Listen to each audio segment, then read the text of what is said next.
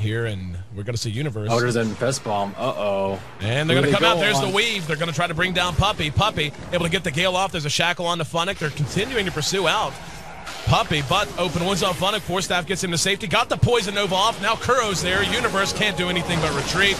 Ravage going to catch 3. 2 in the river. 1 on the high ground. MSS did dodge it.